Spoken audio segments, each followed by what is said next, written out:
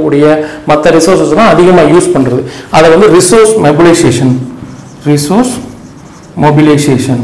மொபிலைசேஷன்னா ஒன்றும் கிடையாது, ஒன்றிணைக்கிறதுன்னு அர்த்தம். மொபிலைசேஷன் அப்படின்னு சொல்லுவாங்க.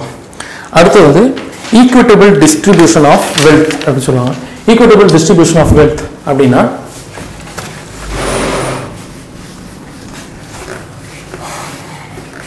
ஈக்விட்டபிள் டிஸ்ட்ரிபியூஷன் அப்படிங்கும்போது சரிசமமாக பகிர்ந்தளித்தல். இப்போ நாலாவது வச்சுக்கலாம்.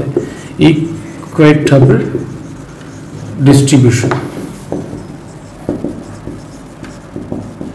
ஈக்விட்டபிள் டிஸ்ட்ரிபியூஷன்றப்ப இப்போ நேஷனல் இன்கம் இருக்குது. நேஷனல் இன்கம்ன்றது இந்தியா மொத்தமாக ஏர்ன் பண்ணக்கூடிய ஒரு இன்கம்னு வச்சுக்கலாம்.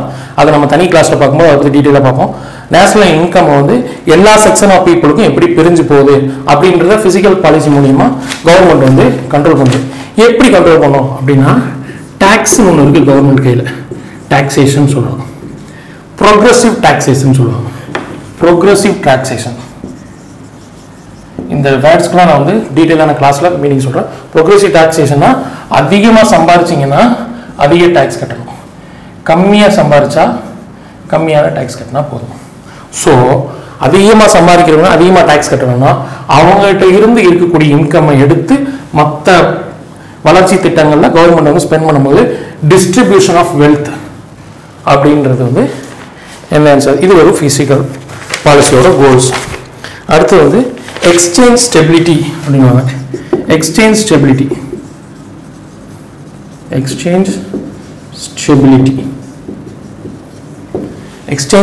அப்படின்றது எக்ஸ்சேஞ்ச் என்ன? ஃபாரெக்ஸ். ஃபாரெக்ஸ்னா ஃபாரின் எக்ஸ்சேஞ்ச் அர்த்தம். Foreign exchange. இப்போ இந்திய ரூபாய்க்கு நிகரான டாலரோட மதிப்பு, இந்திய ரூபாய்க்கு இது நிகரான ஈரோவின் மதிப்பு, இந்த மாதிரி இருக்குல்ல, இதோட மதிப்பு இந்த ரேட்டை வந்துட்டு ரொம்ப ஃப்ளக்சுவேட் ஆகுறாம. இப்போ வந்து நேற்று வந்து 63 ரூபா 69 ரூபா இருந்துட்டு இன்னைக்கு வந்து இந்த ஒரே மாதத்தில் 5 ரூபா 6 ரூபா டிஃப்ரென்ஸ் வந்துச்சுன்னா நம்மளோட எக்ஸ்போர்ட்ஸ்லாம் பாதிக்கப்படும். நம்ம நாட்டிலேருந்து எக்ஸ்போர்ட் பண்ண முடியாது. அதே மாதிரி இம்போர்ட்ஸ் வந்து நமக்கு அதிகமான எக்ஸ்சேஞ்ச் ஸ்டெபிலிட்டி வந்து அன்ஃபேவரபுளாக போகும்போது எக்ஸ்போர்ட்ஸ் வந்து பாதிக்கப்படும், இம்போர்ட்ஸ் வந்து அதிகமாகும். இம்போர்ட்ஸ் ரேட் அதிகமாகும். இந்தியாவோட முக்கியமான இம்போர்ட் வந்து ஆயில் அண்ட் கேஸ் வந்து நம்ம இம்போர்ட் பண்ணுறோம். ஆயில் அண்ட் கேஸ் இம்போர்ட் பண்ணும்போது அதோட ரேட் வந்து அதிகமாகும் போது நம்மளோட வெளிநாட்டுக்கிட்ட இருக்கக்கூடிய கடன் பேலன்ஸ் ஆஃப் பேமெண்ட்னு சொல்லுவாங்க. அந்த பேலன்ஸ் ஆஃப் பேமெண்ட் அதிகமாகும்.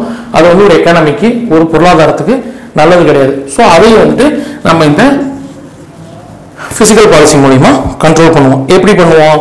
எக்ஸ்போர்ட்டை வந்து பூஸ்ட் பண்ணுவோம். எக்ஸ்போர்ட்டை பூஸ்ட் பண்ணுறது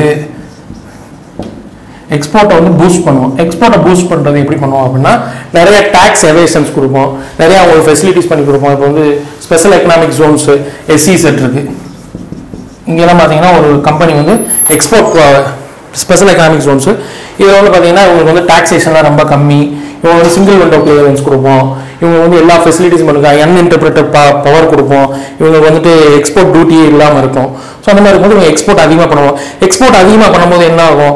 எக்ஸ்போர்ட் அதிகமாக பண்ணும்போது நம்மளுக்கு வந்து நிறைய ஃபாரெக்ஸ் ரிசர்வ் நம்ம இந்தியாவுக்குள்ள இன்ஃப்ளோ ஆகும். இன்ஃப்ளோ ஆகும்போது என்ன ஆகும்? நம்மளோட எக்ஸ்சேஞ்ச் ரேட் வந்து இந்தியன் ரூபியோட எக்ஸ்சேஞ்ச் ரேட் அதிகமாகும், மற்ற கரன்சிஸோட எக்ஸ்சேஞ்ச் ரேட் வந்து குறையும். ஸோ ஃபிசிக்கல் பாலிசி மூலமா எக்ஸ்போர்ட்டை பூஸ்ட் பண்ணுவோம். ஓகே, அடுத்தது கேபிட்டல் ஃபார்மேஷன். இதை பக்கம் எழுதலாமா?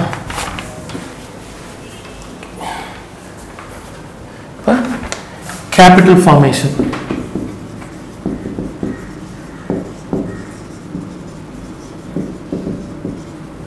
ஃபார்மேஷன்.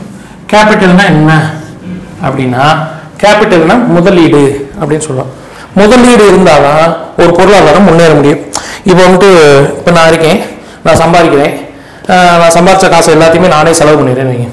செலவு பண்ணேன்னா என்ன சொல்கிறேன், அன்றாட வாழ்க்கைக்கு, சாப்பாட்டுக்கு, ட்ரெஸ்ஸுக்கு, என்னோட பைக் செலவுக்கு, இதுக்கே நான் செலவு பண்ணிகிட்டே போனேன்னா யார் வந்து இன்வெஸ்ட் பண்ணுவோம், எப்படி தொழில்கள் முன்னேறும்?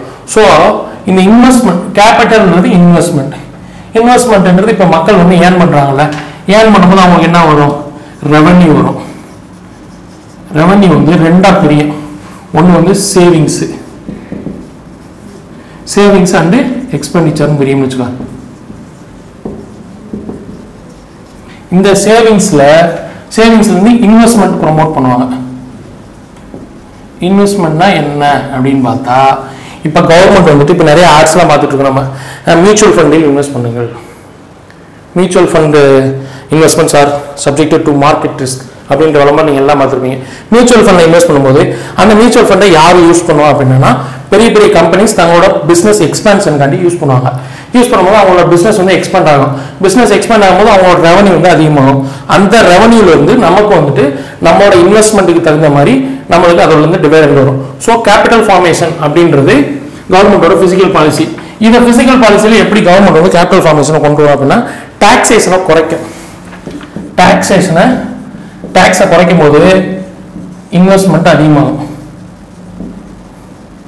இப்போ நான் வந்து 100 ரூபாய் சம்பாதிக்கிறேன், 30 ரூபாய் டாக்ஸ் கட்டுறேன், மிச்சம் 70 ரூபாய் வந்து என்னோட செலவுல பார்க்க முடியலன்னு வச்சுக்கோங்க. கவர்மெண்ட் வந்து 30 ரூபாயை வந்து 20 ரூபாயை குறைக்கும் போது அந்த எக்ஸ்ட்ரா ஒரு 10 ரூபா வருது எனக்கு, அதை நான் வேற எதில் இன்வெஸ்ட் பண்ணணும் அப்படின்னு நினைப்பேன். ஸோ டாக்ஸேஷனை குறைக்கும் போது இன்வெஸ்ட்மெண்ட் வந்து அதிகமாகுது. இது கவர்மெண்டோட பிசிக்கல் பாலிசி. லாஸ்ட் கடைசி என்னன்னா ரீஜியனல் பேலன்ஸ்.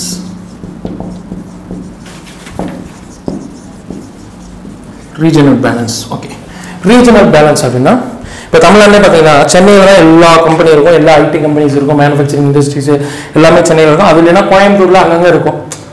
ஆனால் சென்னையில் வந்து மேக்ஸிமம் வந்து தமிழ்நாட்டோட தொழில் நடக்கக்கூடிய எல்லா இடமே வந்து சென்னையில் கான்சன்ட்ரேட் ஆகிருக்கும். 7 டிஸ்ட்ரிக்ட்ஸ் பார்த்தீங்கன்னா இப்போ ராம்நாடு, விருதுநகர், அதே மாதிரி திருநெல்வேலி, தூத்துக்குடி கூட இண்டஸ்ட்ரியலைஸ் ஆயிடுச்சு. ஸோ இப்போ வந்துட்டு பெரம்பலூர் இந்த மாதிரி டிஸ்ட்ரிக்ட்லாம் ரொம்ப பின்தங்கிய மாவட்டங்களாக இருக்கும். ஸோ அப்போ ரீஜியனல் இம்பேலன்ஸ் இருக்குது.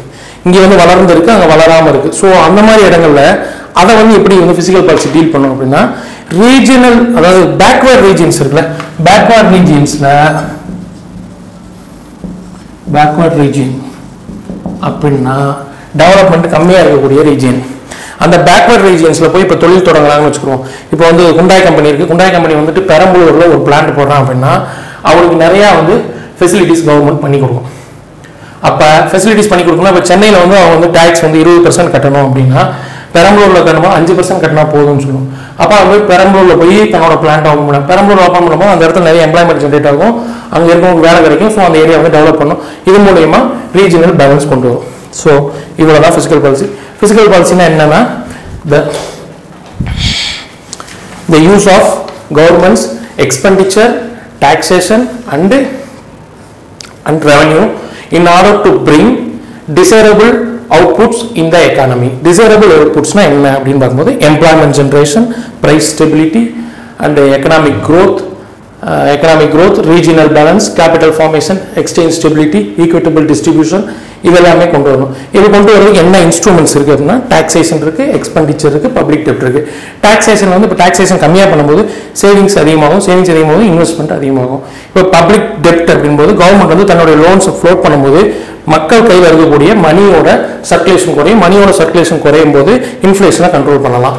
அடுத்து வந்து public expenditure towards infrastructure and health and education பண்ணும்போது எக்கனாமிக் டெவலப்மெண்ட்டுக்கு அது நமக்கு ஹெல்ப் பண்ணுது.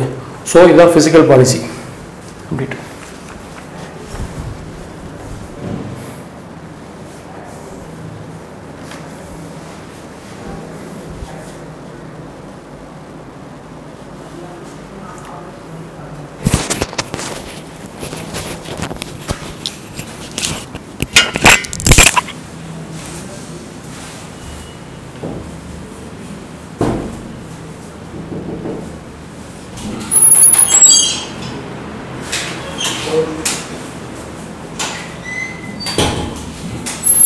What is it?